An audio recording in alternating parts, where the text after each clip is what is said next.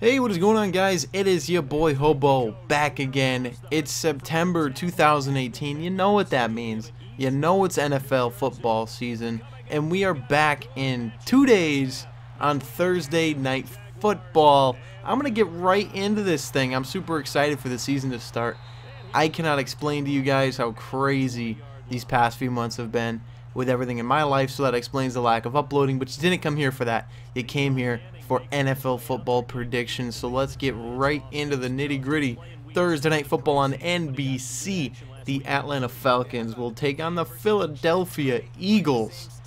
So a couple main points that I want to point out to you guys right off the bat would be, are the Eagles going to be suffering from a Super Bowl hangover? I know the Falcons, their opponents in this game, did suffer from a real bad Super Bowl hangover. I know that they lost in pretty heartbreaking fashion, but they came out the very next year and stunk up the joint and looked like a completely flip reverse team than they did the regular season of the previous year. So it's going to be a little interesting to see if the Eagles, with the same starting quarterback and virtually the same team, if they can beat that same team that beat Belichick and Brady's Patriots in the Super Bowl just this past February, and if they can transfer that over onto the field this Thursday against the Atlanta Falcons. Of course, they're going to raise their first ever Super Bowl banner, so there's going to be electricity in the air. The momentum's going to be with the with the Eagles, and they're going to be facing an Atlanta football team here that really is underrated. Everybody, I think, including myself, is not giving them a chance in the NFC, and I do think that there are a few people who are counting on them to be sleepers to win the entire NFC and come out as the number 1 or number 2 seed, and I honest to God don't imagine that happening in any reality. But the Eagles do look like the better team in this game, but my number 1 problem with the Philadelphia Eagles is Nick Foles. The way he looked in the preseason, and before you attack me, I know it's just the preseason, and it really doesn't mean much how well Nick Foles played in the preseason, but he looked like crap.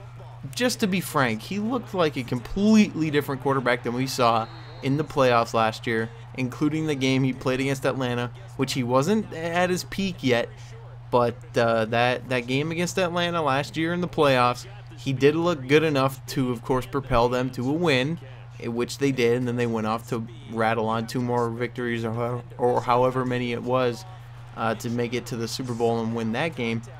So, and then I guess, yeah, that's another good point that I just brought up to myself just now. The Falcons, they're still, the last game they played was against these Eagles, and they didn't necessarily get their asses handed to them, but they could have easily won that game had it been for better play between Matt Ryan and Julio Jones. And it all boils down to that, to me, in this game, the quarterback play. If Nick Foles looks like he does, or looks like he did in the preseason, I'm going to go Falcons all the way.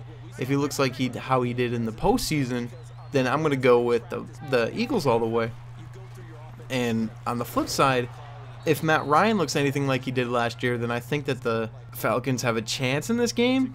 But it's going to really come down to the defense, I would think. If Atlanta's defense can capitalize on a kind of shaky-looking Nick Foles, then I feel like Atlanta could have the upper edge. But just, you know, considering the home field advantage, raising your first Super Bowl banner, I got to take the Eagles in this game, as much as it pains me to say that. But I don't honestly see how the Atlanta Falcons can go into that building, quiet that crowd, beat the defending Super Bowl champions. So I got to take the Eagles in this one. And then next up, kicking off the Sunday wave of games, we have the Buffalo Bills taking on the Baltimore Ravens. So I put down some bullet points for every one of the games here this week. And this one's a little interesting to me because you're going to have a couple of quarterback debates that are going to get people hot and excited in both those fan bases.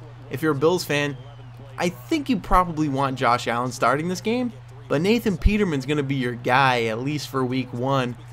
And if he has a terrible performance, throws 8 picks, or however bad he does, or however bad he's looked in the past, if you put Josh Allen in, is it just in garbage time?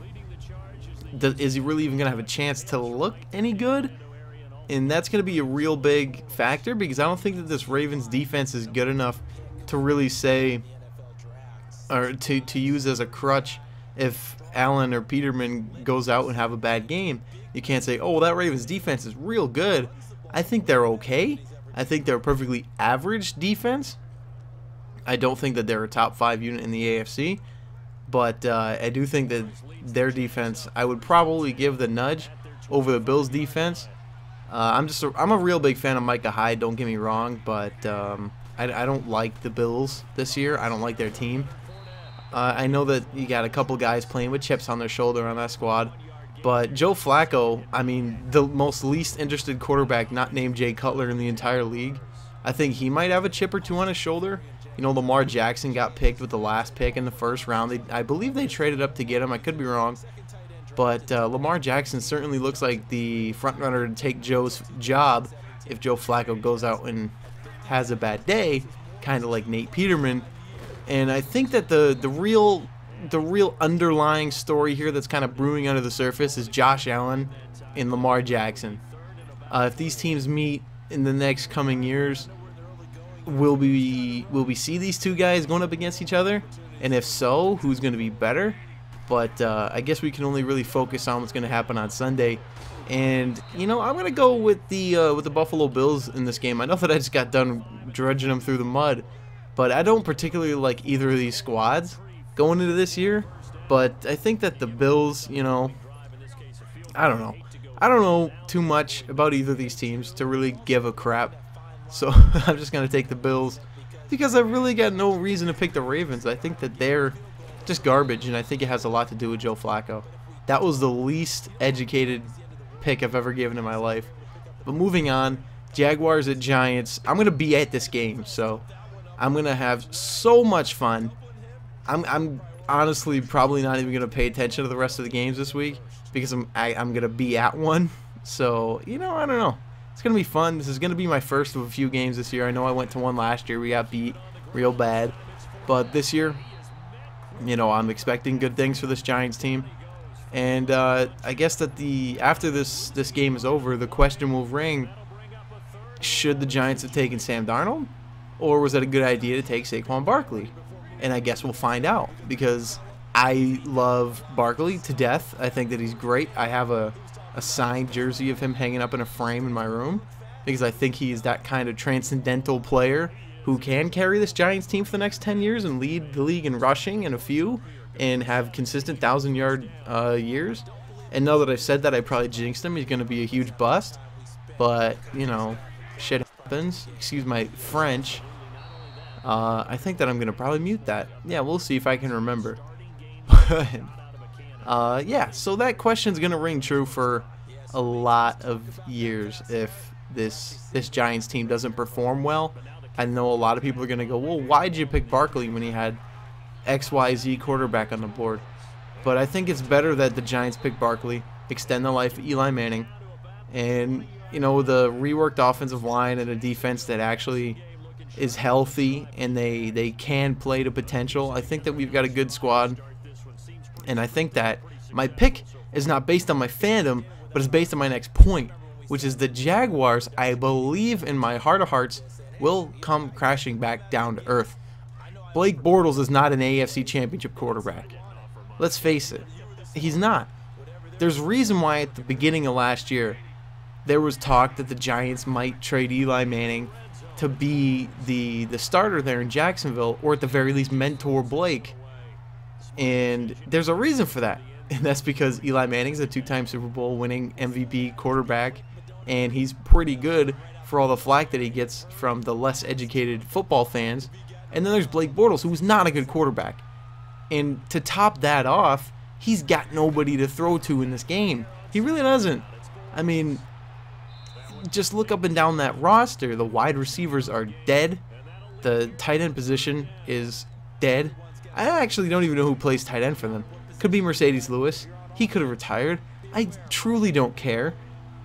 Even though Alec Ogletree can't cover a man wearing a tight end number to save his life. But we're just going to forget that for a minute. So, I mean, I'm going to pick the Giants in this game. as an honest, take a step back from that fandom, I gotta pick the Giants. I just think that, you know, I've been reading all the things leading into this week 1 game where people are like, the Giants are going to win, the Giants are going to win. I keep thinking to myself, well, how? These are the same Jaguars that went down to the wire with Tom Brady, the guy who the very next 2 weeks after that would go on to throw a Super Bowl record amount of yards in a game. They went toe-to-toe with him, and it came down to a couple BS calls on why they lost that game. But then I started to think to myself, well, they can't be that good, right? There's no way that they can be that same team that they were last year. There's no way. And the first point that comes to my mind is they changed their uniforms. Whenever a team does that, they're destined to fail. But on a more serious note, I just think the Jags will come crashing down to earth, and I'm going to give this one to the Giants because I love the Giants, and I don't want to see them lose when I'm there. I really don't. Not again. Not after that 51-17 we had last year. That was real bad. So I'm going with the Giants. Next up, Buccaneers at Saints. Got a couple points here, as I do for all the games, like I've mentioned. Can the Saints really ride Drew Brees into the future? How many years does Drew Brees have left? 3? 4 maybe? Can he really be that kind of guy to get the Saints back to the Super Bowl and win? I mean, the AFC is loaded. They got a few really, really good teams in that conference that I think are much better than the New Orleans Saints. And to top that off, I don't even think the Saints can make it to the Super Bowl in the NFC. It's a matter of getting out of your own conference before you go up against the next conference in the Super Bowl. And I feel like the Rams, the Vikings, are just a couple of the good teams in this conference that are going to pose a really big challenge to the Saints. And, you know, I don't know, because I believe Drew Brees is starting to decline. I believe it. I can't see it, but I believe it. I think that he's being helped out by having a really, really talented team around him. And I think that's really boosting him up and kind of putting on this facade that he's still a great quarterback. And I feel like at some point we're going to see it. Drew Brees going to come back down to earth, look like a regular quarterback. I mean, I got to admit, I think Drew Brees is one of the best ever. Is he the best ever? No, clearly not. There's still a guy named Aaron Rodgers on this earth. That point will be debated, but that's fine. But yeah, I really have my questions about Drew Brees going into this year. I'm probably the only one who does, because I don't really pay attention to the media going into a football year between the weeks. I kind of watch every game.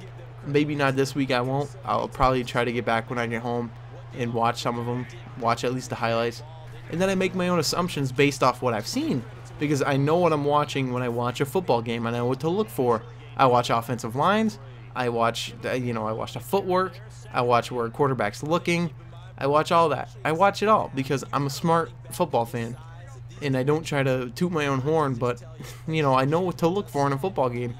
And I just have this tick that Drew Brees is not going to have the same kind of, wow, 5,000 yard, 4,000 yard year that he had last year or the year before that, or however many years he's gone in a row. But the Buccaneers have their own set of problems that are just way out there. They're a terrible, terrible football team. I'm sorry if you're a Buccaneers fan, but your team sucks. Just going to throw that out there. You were going to be one of the worst teams in the league this year. Probably the laughingstock of the NFL. Jameis Winston suspended this game. I don't freaking know how long that's going to last, but what a stupid guy Jameis Winston is. Suspended again. Again. Like, first it was the whole crab leg thing, now this, whatever. Ryan Fitzpatrick's going to play. I don't think he's any good. I think he had, what, one kind of good year with the Jets, where they beat my Giants, but whatever. That's neither here nor there, but I obviously am going to take the Saints in this game because the Buccaneers are just bad. There's really no way to dance around that. They're just a bad team. So next up, we have one of the more intriguing matchups of the weekend. The Houston Texans taking on the New England Patriots. So I pose the same question here to the Patriots as I did to the Eagles. Is Super Bowl hangover going to be something that they're going to have to worry about? I know normally the loser of a Super Bowl doesn't come away with hangover, but the Falcons came away with hangover. I believe that the Panthers came away with hangover. And I feel like the Broncos, when they lost to the Seahawks, came away with a bunch of hangover.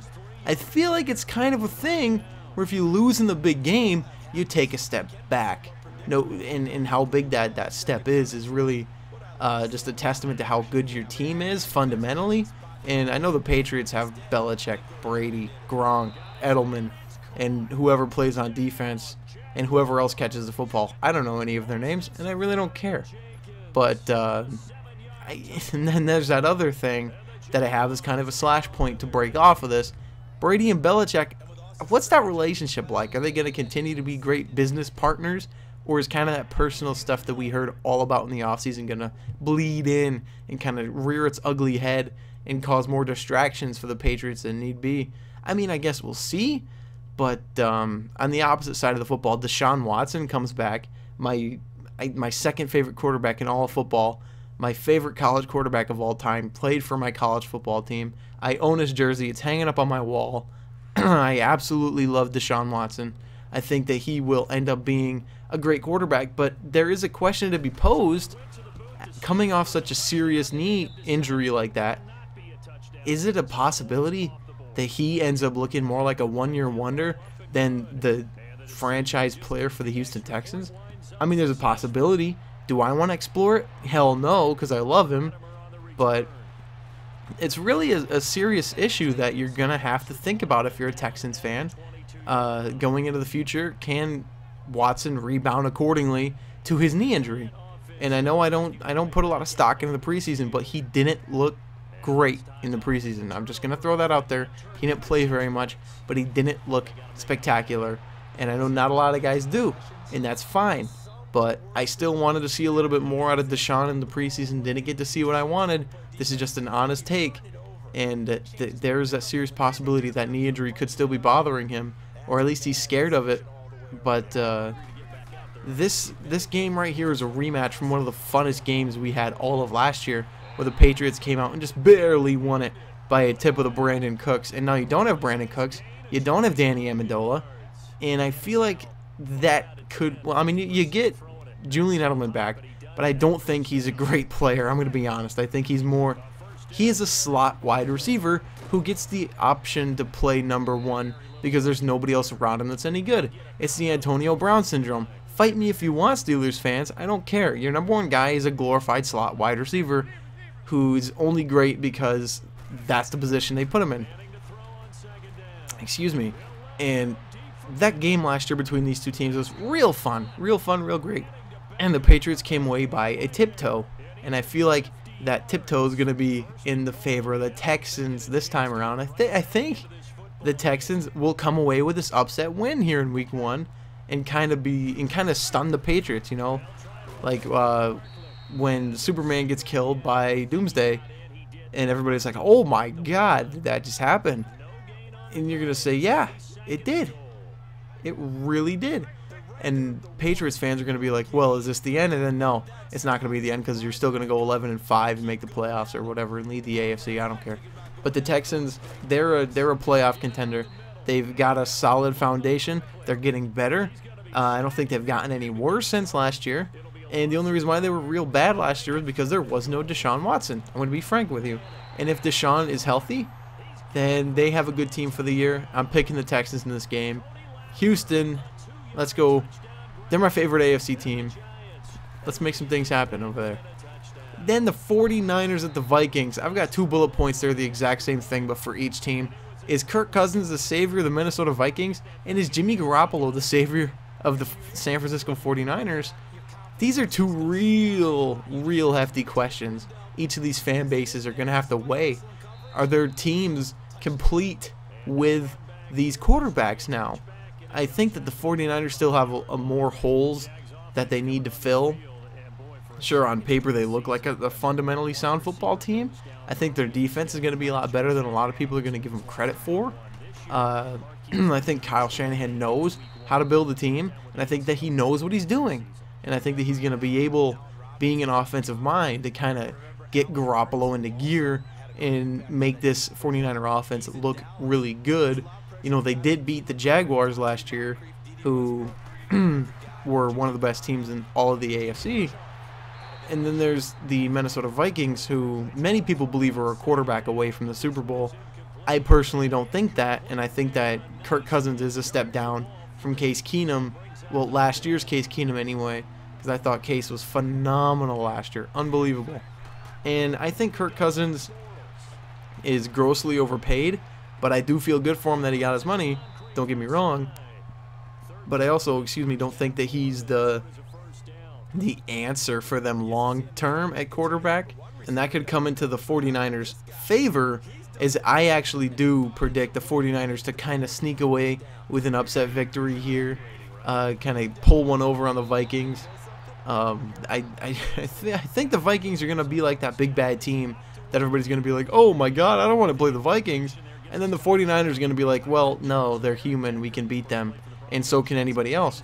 And that's what it's going to take, like with the Patriots or with the Vikings, these teams that look phenomenal on paper. You got to humanize them a little bit, and then that takes their mystique away. And then when you play them, you're like, oh, well, I've already seen such and such team beat them, and they're like 1-3, so I can totally do that. And I think the 49ers, I think that they have a good game plan in the works here to beat this Viking team, and it's going to take a lot of really clean play, no penalties, moving the chains consistently, long drives, and not turning the football over. And that's pretty much basic fundamental football, and the 49ers are going to have to play it to a T to beat the Vikings because their defense is pretty good. So yeah, I'm going to take the 49ers in this game. Titans at Dolphins. I've got one bullet point here. Ryan Tannehill comes back. Is he really going to make a difference for this Dolphin team? I don't think they're any good. I think that they're the Buccaneers of the AFC. I think they're real bad. I don't see any real shining star on this Dolphin team that makes me think, well, there's a chance they can make the wild card. I don't see it. I really like the Titans this year.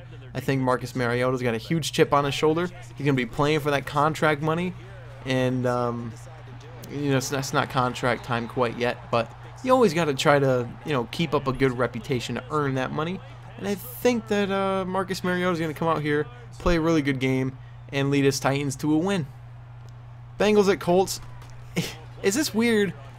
But they just played in week 4 of the preseason, and they're opening up the season against each other.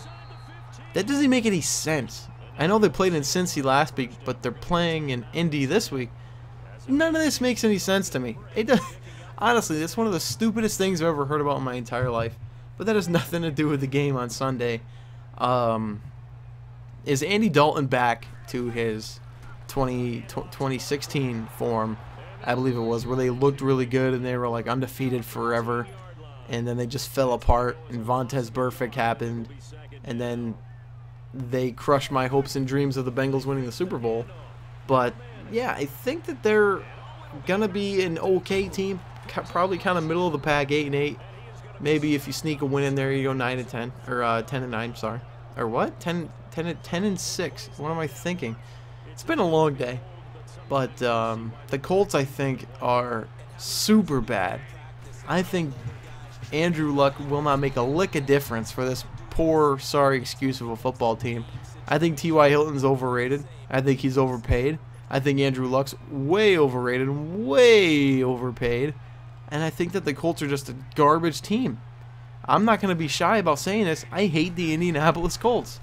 I hate them, from their stupid blue uniforms to the stupid horseshoe to Lucas Oil Stadium to Andrew Luck looking like a gremlin on crack to, I don't know what it is. I hate the Colts. I'm picking the Bengals just to be quick and short about it.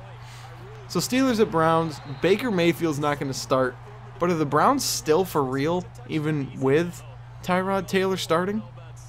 I have a great assumption that the Browns will win at least 6 games this year, and a lot of that was in part to me thinking Baker was going to play at least significant time this year. But if he doesn't, then I don't know, because I don't know how Tyrod's going to play. But I really like Baker Mayfield, and if he ends up playing any significant stretch of time this season, I feel like the Browns are for real. Maybe not playoff for real, but I think that they're real enough to where you can start looking at them and you don't point your finger and laugh anymore. I think that they're going to be a team that people start to go, okay, I can see this team coming together, and I think that they're going to be a real nice, well-rounded football team in the near future. I think they're a free agent or two and a good draft signing or two away from becoming a really good football team. I'm going to be completely honest. I've been saying that for years, and they keep underwhelming me, but I think this year's the year I finally get it right. And then the Steelers don't have Le'Veon Bell. Is he going to play the first week of the season? Is he even going to step foot in Pittsburgh, Pennsylvania to have contract talks or whatever the hell his problem is? I hate Le'Veon Bell. I think that he's a drama queen, and I'm a Giants fan. I've dealt with the whole Odell Beckham thing, and I think Le'Veon Bell is a complete diva. All this talk about money and getting paid and basketball players, and I don't care. You suck it up. You sign a franchise tag. You become one of the highest paid backs in the league, and if you don't like it, you go to another place that'll pay you the money. That's what everybody does. Kirk Cousins didn't want to sign the franchise tag, become one of the highest paid quarterbacks in the league, so he went somewhere that would make him the highest paid quarterback in the league and give him guaranteed money. Simple as that. You don't have to stick in a city because of loyalty, quote unquote. Go pay or go play where they pay. If winning's not a priority, and I don't believe it is for Le'Veon Bell, go smoke your dope and go get your money. Simple as that. Any team stupid enough to pay Le'Veon Bell the maximum amount or break the running back market, I think, is an idiot. I think they're a fool. I think that the running backs, the way they're starting to come out of these drafts flying off the shelves like hotcakes, being good to great, I think it's a really stupid idea to sign a, what is he, 28-year-old running back to a 4-year, however many millions of dollars deal. I think that's a dumb idea. I think he's overrated. But that's a story for another day. Ben Roethlisberger, is his age, is his body deteriorating going to be a problem for the Steelers? I think so. You know, I don't really have a problem with the Steelers. I just don't like them, I guess. And Ben Roethlisberger, I don't think is anything spectacular. I think last year really humanized him because people were like, oh, Big Ben, he's so great. But no. He's just like any other quarterback in the league. He'll have his good days. He'll have his really bad days. And that's evident throughout all the quarterbacks in the league. Brady's had bad days. Peyton Manning's had bad days. I'm sure Montana, Elway, Favre, you know, all the greats have had their bad days. Aaron Rodgers had bad days. And it's just it is what it is. But Ben Roethlisberger, I think, is going to really start to look like a below average quarterback this year, and people are going to try to cover it up with the big old masking tape disguised as a terrible towel, which should really just describe their team. Terrible. And I don't think they're going to be anything spectacular. They'll probably make the playoffs because that's what they do. But I don't think they're going to be anything where you go, wow, look at the Steelers. They're great. Good for them. I'm going to go with the Browns in this game. Yeah, I said it. Firing on all cylinders after that hot take about Le'Veon Bell and Ben Roethlisberger. I'm picking the Browns. There you go. Chiefs at Chargers. Is Patrick Mahomes really that much better than Kirk Cousins to A, you had to draft up to get him last year, and B, where you decided to just, or excuse me, not Kirk Cousins, I meant Alex Smith. That was a typo on my error. I'm reading my cheat sheet. But to where you allow Alex Smith to just walk away like that and ship him off. Well, not walk away because you traded him. I'm getting my stuff mixed up now, but you trade him away. I don't really get it. I don't get like what you're getting out of Pat Mahomes. I haven't seen anything out of him that I particularly like. I mean, I know he's got the big arm. He can move. That's about it. I mean, I'm excited to see what they do, but I don't think that they're as good as the Chargers team that they're going to face. And I think that they might finally figure it out. They couldn't figure it out with LaDainian friggin' Tomlinson and Phillip Rivers. They couldn't figure it out with Jay Cutler. Wait, did he play for them? No, he played for the Broncos. I don't get it. I do not get what has been the bane or the Achilles heel for the Chargers. Is it Phillip Rivers? I don't know. But this year is going to be the year where they have to prove that they're a good football team, because last year they started off 0-5. They beat the Giants and they became a good team. Just like that. Who'd have thought? But I'm going to put a lot of eggs into the Chargers basket here and say they're going to be a pretty good football team. So I'm going to go with the Chargers. I'm going to go with them. Don't you worry about me, Buster. I know what I'm doing. Seahawks at Broncos. This is a Super Bowl rematch from a few years ago. But now both teams are like horrible. I mean, the Broncos have Von Miller. The Seahawks have Russell Wilson. You end it right there. I mean, Case Keenum, I think he'll come back down to earth. I think Emmanuel Sanders is pretty good, but he's old. Demaryius Thomas, pretty good, but he's old. And that's what you're kind of dealing with the Broncos. Good players, but they're on their elderly side. And I know 28, 29, it's not elderly by any means, but in football years, it is. And you're getting some of these players, and they're a little older. This team isn't young. They just got Paxton Lynch. I mean, the youngest player on their offense is probably either Garrett Bowles or Devontae Booker. So, I mean, I'd say good for you. You have a young running back who's below average and a pretty decent offensive lineman. But I don't see the Broncos being any sort of threat in the AFC West. I think it's a one-man race between the Chargers and themselves. And the Seahawks are just, I think that they're abysmal. I think the only thing that's going to keep them alive this year is Russell Wilson. Because no Legion of Boom anymore. So who's going to make the plays on the defense? Who? Be straight up with me. Who's going to make plays for Seattle on defense? Russell Wilson will not be able to carry this team. He just can't. His body will break down before he gets the chance to do so. It's simple, rudimentary math. It's not really math because this is football, and I was really bad at math. This is completely different. But I don't even know who the hell to take in this game. I'm probably going to take the Broncos just because on paper they look better.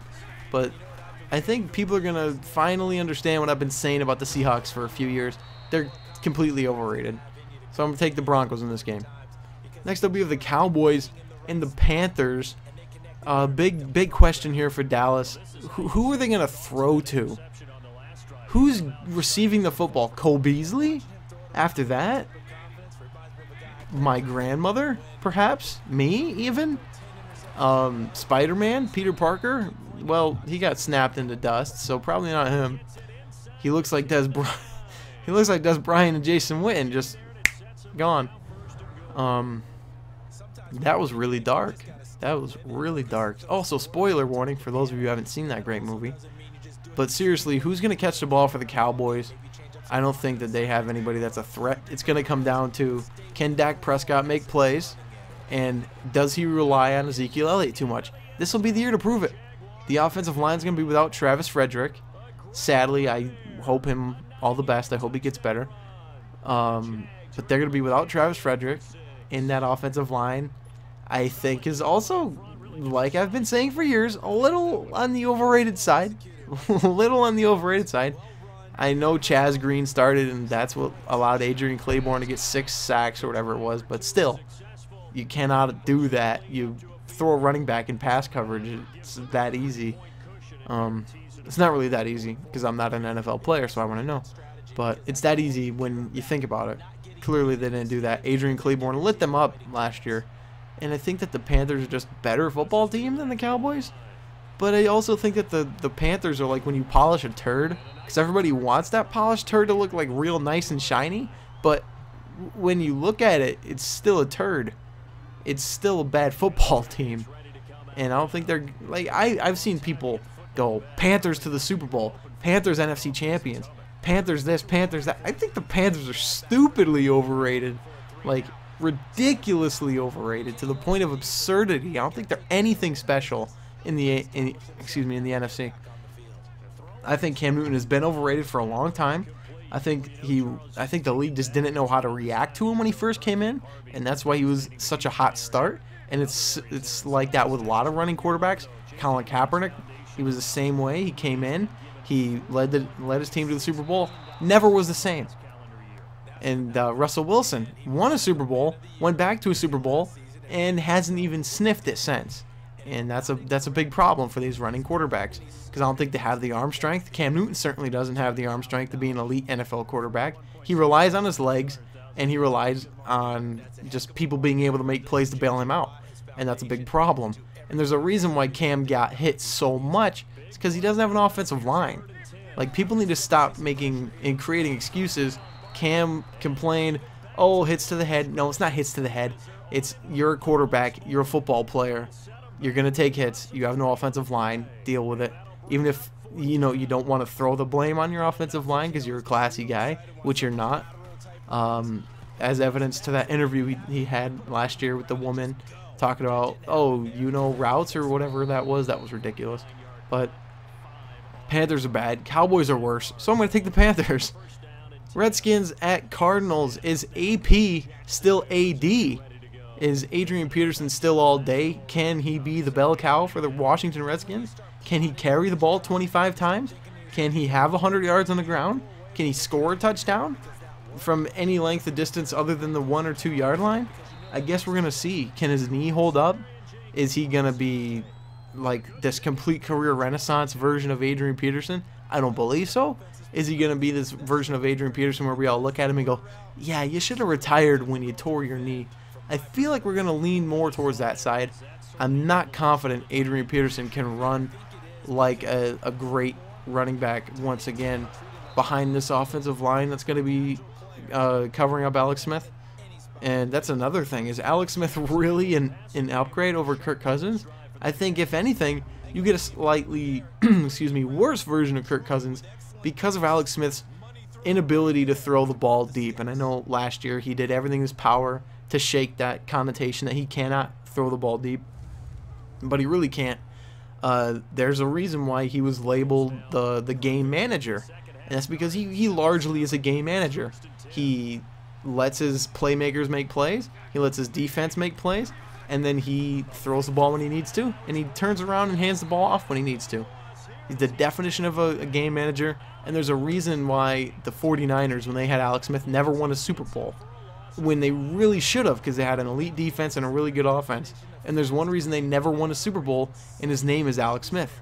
And that's just the down and dirty, simple truth of it. And it's all going to come down, I think, to the way this Redskins defense plays. And they're going to have to show a lot, considering last year they were, 32nd in run defense. And I'm pretty sure they had a porous pass defense. But they're going to need to take a step up if they want to be any good this year. Luckily, they've got the Arizona Cardinals week 1, and I don't think they're very much. But then when you compare the fact that they have the 32nd run defense from a year ago going up against David Johnson in his return game, there's a problem. And David Johnson may torch the Redskins for 200 yards and 2 or 3 touchdowns. We don't know. Obviously, I'm not a fortune teller, but I think that could happen. And I'm not confident no matter which way I pick this game, but I'm going to probably just flip a coin. Heads, I'm calling heads. I don't know what I'm doing here, but I'm going to pick the Arizona Cardinals due to the fact that David Johnson's back, due to the fact they're playing at home, and due to the fact that the Redskins kind of shaking a little bit with the loss of Darius Geis, with a brand new quarterback who, as I have mentioned before, is kind of a game manager, and he's not going to have to be the game manager if he wants to win this game, I believe. And he's going up against Chandler Jones, who led the NFL in sacks a year ago, and that guy graduated from my high school that I went to. So I know that he's a baller. He's a baller. Guy can go. And I'm going to pick the Cardinals in this game. I just think that they have that little bit of an edge over the Redskins here in this game. Sunday Night Football on NBC. It'll be the Green Bay Packers hosting the Chicago Bears. Point number 1 I have for this game, Khalil Mack. Is he going to be a difference maker? I think he's overpaid. Do I think he's overrated? Slightly. Slightly. I don't think it's going to make that much of a difference for the Bears. I think the Raiders easily won this trade. Easily won this trade. They cleared up that huge, glaring blob of cap space waste that is Khalil Mack. And, Aaron Rodgers is coming back with Jimmy Graham. I know you don't have Jordy Nelson. And you've got an aging Randall Cobb. But Devontae Adams is starting to show up and ball out. Ty Montgomery might look like a serious guy to run the football. Or Jamal Williams, I believe, is who they have running the football. I think their defense is starting to come together, look a little bit better than it has in years past. Still not the defense that you'd like for a quarterback like Aaron Rodgers. But it's still going to be a pretty good game here, I believe. I've been saying that a lot. But another point I have is, are the Packers better or worse swapping Jordy for Jimmy? Does Jimmy Graham make that much of a difference as a tight end? to justify signing him over retaining a guy like Jordy Nelson. I guess we'll see. I feel like the Packers wide receiver core is not in such a state of disarray as it has been with all the injuries that they've dealt with and lack of depth. I think that they're going to be well off. I think that now having a tight end is going to be a good thing for Aaron Rodgers, a really great tight end in Jimmy Graham. And if they can just run the ball, excuse me, if they can just run the ball even half of what any decent NFL running team could do. I don't know what I just said, but I think it made sense in my head. If the Packers can run the ball effectively, I think that they'll be a good team. I think that they will be. I think they'll be probably one of the front runners in the NFC. Certainly in the NFC North, where it's just, I believe, a race between them and the Vikings. Whoever can pull out to a faster start, I think, could probably win the division. And I'm gonna give it to the Packers here, for Aaron Rodgers reasons, and for the fact that I think the Bears team is still kind of. I know they're young. I know they're pretty good, but I think they're still in kind of this weird shifting phase, not quite figured out an identity for themselves. I think Rodgers is gonna take advantage of that. As long as he can stay away from Khalil Mack, I think he'll be all right. So I'm gonna take the Packers. And then Monday Night Football on September 10th, we have Jets at Lions, ESPN 7:10 p.m. Eastern Standard Time. Is Matt Patricia really going to bring the Patriot way, quote unquote, as they call it, to these doomed Detroit Lions? I mean, a lot of people are like, well, the Lions are. Yes, they are. Yes, they really are a doomed team. They've had so much talent, so much freaking talent walk through that door and then get pushed right back out it. Calvin Johnson, one of the greatest generational wide receivers we've ever seen play this game, will never get the credit he deserves because he played for such a bad team. And they were talented. Their defense was good. Their offense was good. And they still couldn't get out of the wild card.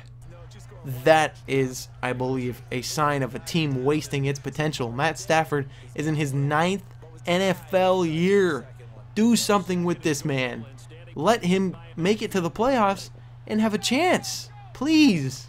It's not that hard for this team to win games. I think they're talented. I really, really do.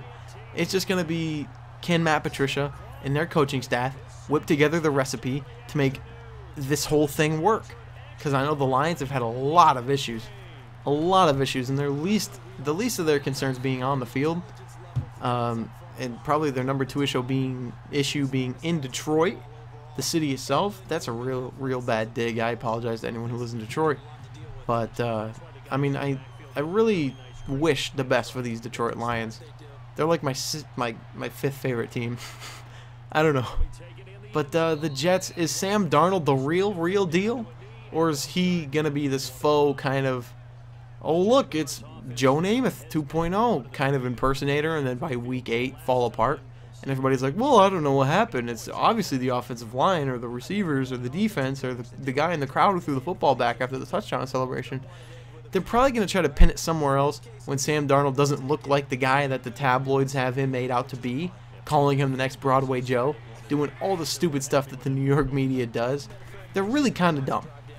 And this game, I think, will go a long way in kind of pacing out Sam Darnold's steps here this first season for him. I think it's kind of a weird thing to rush him in to his first season when, like, the Browns are taking their time and the Bills are taking their time and the Ravens are taking their time, and these teams with rookie quarterbacks are taking their time and letting their young quarterbacks learn and get better. But I guess if the Jets are so determined that Sam Darnold is the guy the Giants passed up on, they probably should rush him out there. And I don't think it's going to end up being very pretty for the Jets, so I'm going to take the Lions in this game. I don't think the Jets are ready for primetime football with a rookie quarterback. And then rounding out this week 1 action here in the NFL, the Los Angeles Rams at the Oakland Raiders, ESPN 10:20 p.m. Eastern Standard Time. Bullet number 1, Khalil Mack. Everybody's going to be talking about it. I don't think it's an issue. I really don't. I think the Raiders defense has gotten better without that glaring kind of, oh my God, what are we going to do with Khalil Mack on our team or on their team? I think that everybody on the defense is going to be like, okay, I've got room to breathe now. It's not all about Khalil being a the defensive player at 2 positions, or defensive player of the year at 2 positions, whatever it was. Landon Collins should have won DPOY that year anyway. But without Khalil Mack there, I think everybody else is going to have a chance to shine. That offense, I'm still real concerned about that offense. And but the Rams, I mean, they're looking like the best team in the NFC all around. It's like you look at each position on their team and you're like, how is this even fair that they've assembled a team like this? They've got a good young quarterback still in his rookie deal, and they've got a roster like that. That's unbelievable. They've got the 2nd highest paid defensive player in NFL history on their team, and they're still one of the best looking rosters in the league. It's incredible to me. But will they live up to that offseason hype? Or will they come crashing down to earth, kind of I flew too close to the sun thing? I got all these big name guys on my team, and Ndamukong Suh and Aqib Talib and Aaron Donald and Marcus Peters, and can they all coexist? I don't know. I guess we'll see. We're still gonna have to wait however many 6 more days to find that out. I'm recording this on the 4th of September. It's bleeding over into midnight now, so I guess 3 days, whatever you want to, or not 5 days, but whatever you want to say. But it's gonna be a very, very interesting game between these 2 teams, because each team's really kind of trying to figure out who and what they are. You know, the Rams, you might think they have an identity, but I really think they don't, being the star-studded Los Angeles Hollywood team, and then the Raiders still kind of in a soft rebuild with John Gruden. Both teams kind of figuring out who they are, but with that being said, I gotta take the Rams. I really wholeheartedly have to take the Rams in this game. I don't see a way the Raiders win unless they pull some sort of giant miracle out of their ass, and I don't see that happening. I mean, I'm not a weird guy, but I want to put all my eggs in that basket per se. But yeah, that'll do it, ladies and gentlemen. That's week 1 in the NFL. This has taken me 50 minutes, almost 50 minutes to get through, and this is like some sort of weird catharsis for me. I feel good getting back into this, giving you guys my thoughts on week 1 in the NFL, and I can't wait to be at week 1 in the NFL when the Jaguars take on the Giants. So that's going to do it for me, guys. I hope to get you some exclusive content from that game, but we'll see. It's going to be an interesting next few days, and hope that you guys enjoy week 1 of the NFL as much as I know I will. So if you haven't already, make sure to hit that like button, hit that subscribe button, leave a comment down below. Tell me your guys' thoughts. What do you think? Do you agree with me? Do you disagree with me? Let's start some educated football debate in the comment section below. I'll reply to everybody, and I might even pin your comment if you say something nice about the Giants. So that's going to do it for me, guys. It's been your boy Hobo. My voice hurts. I got to get a drink. I'll catch you guys next week for week 2 in the NFL.